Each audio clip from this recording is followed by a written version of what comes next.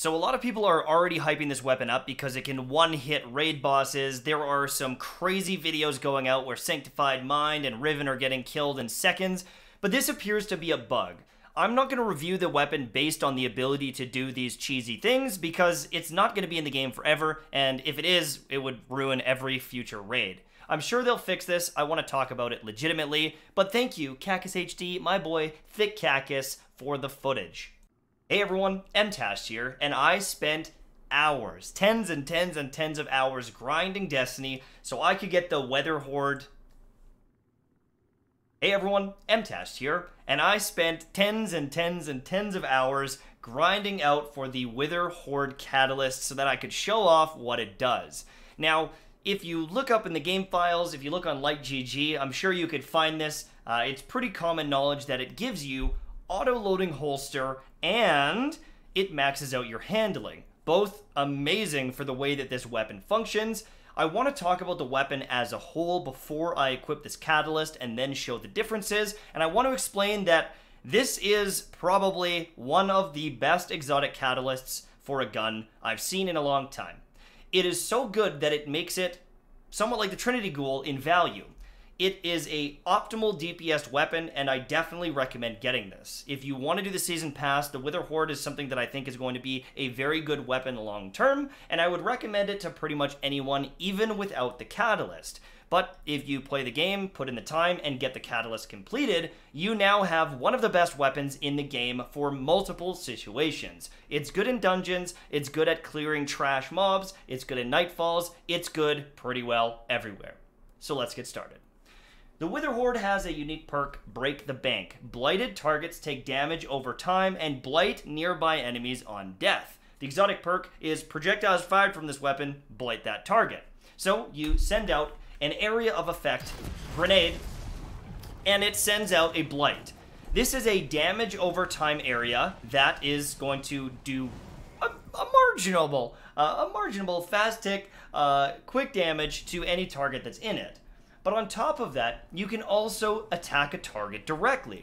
If you attack the target directly, it will blight them and do the damage over time. Now, I'm gonna kill this bad boy, and you guys can see, the blight in action. But if I kill him with this, he's actually gonna blight the ground, right? So the nice thing is, with that blight on the ground, that is gonna do some DPS, but I can also hit him directly and stack both. That means that you can stack this DPS like crazy. You can shoot one at the ground, shoot one at the body, and do awesome sustained DPS. If you're doing maybe, Whisper the Worm when it first came out, Whisper the Worm was all about poking out, doing damage when you could because enemies would truck you. Maybe you're doing the Outbreak Perfected quest or something like that, where it's very high stress. Maybe it's a new dungeon. Having damage that you can do over time with just a quick little peek is insanity for a lot of difficult content, and so it's already really, really good. On top of that, I'm sure you already know, but if I blight this target, I can then switch to a different, higher DPS weapon and chunk them as well. So the rotation of being able to swap between these is already pretty valuable, right? This is already going to be an incredible way to slay any enemy that you're engaged upon. Let me grab a little ammo so I don't run out, and let me show you something you can do once you equip the exotic catalyst. Actually, before I do that, I want to show this off. So with the handling, that is how quickly you can stow and pull out the weapon, right? And so if I'm shooting with my last hope here, and I'm doing some damage, and I want to swap, there's a little bit of a delay. I bring it out, and I do some damage. But the other thing, too, on top of this, is you have to reload the weapon, right? So you have to go reload that weapon and jump back onto the weapon to do DPS. So if I'm shooting that, and let's say I swap before doing it, there's a lot of downtime here.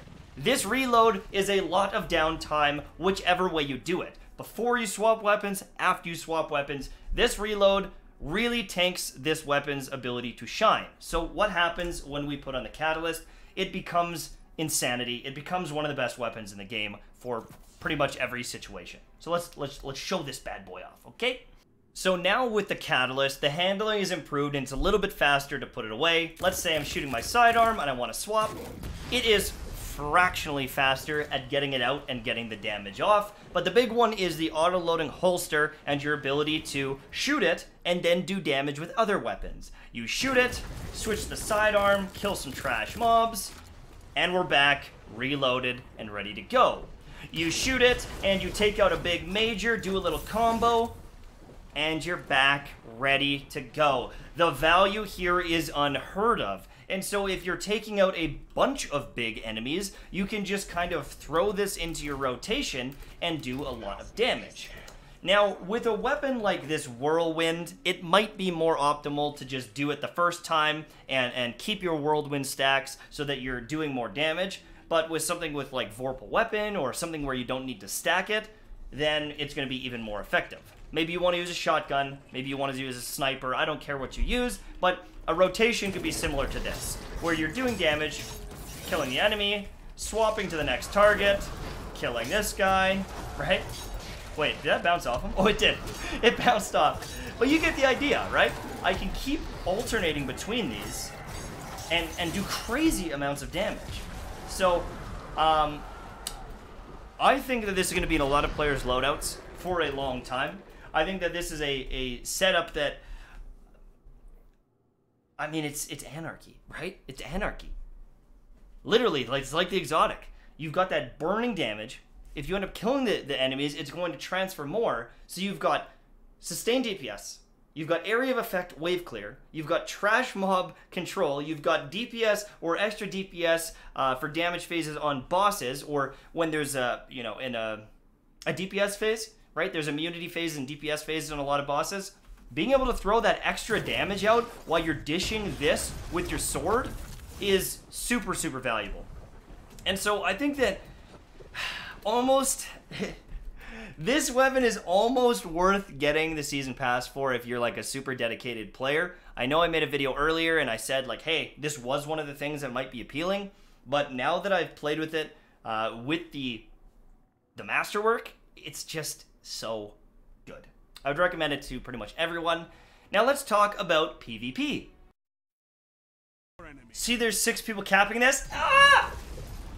GG, look at this zone. Look at that, the whole thing is taken up. You wanna die while capping a zone? Well, guess what? Witherhoard is gonna kill everybody. You know, zone control and just being able to throw this out into popular areas. You don't want anyone coming down there. It might, you know, it might keep them away. And the other thing too is, you know, with these changes and the auto-loading holster, there's never any risk of downtime, right? I can put this away. I did it a little too fast there. But like, I've got a bunch of ammo. And so I can just swap to this, and I can just like send these down and hold lanes, wait for a couple seconds. Okay, there's someone else, let's hold this lane, right? You can literally just like use this thing over and over again, spread it around the map, but also have your primary weapon out and available to duel. You see, I just got a kill with it. I just sent it down range here. And I literally just got a kill with that. And so you can be a real nuisance in PvP with this, and like, I hate showing you this. I don't think it's overpowered necessarily, but there are multiple places on the map that you can put this down and pressure people. You can pressure people off heavy with it. And so the value that this special weapon has is, it's so much. It's everywhere. Any activity you play, I think Witherhoard has a place. If it's your playstyle, if it's the way you want to use it. I understand not everyone likes grenade launchers, but I don't know, man.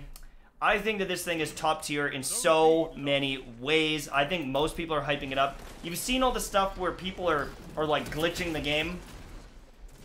Well, I talked about that at the beginning of the video. Right? That's gonna get patched, I'm sure. I think that's just a bug. Even without that, it's good. So, that's it for me.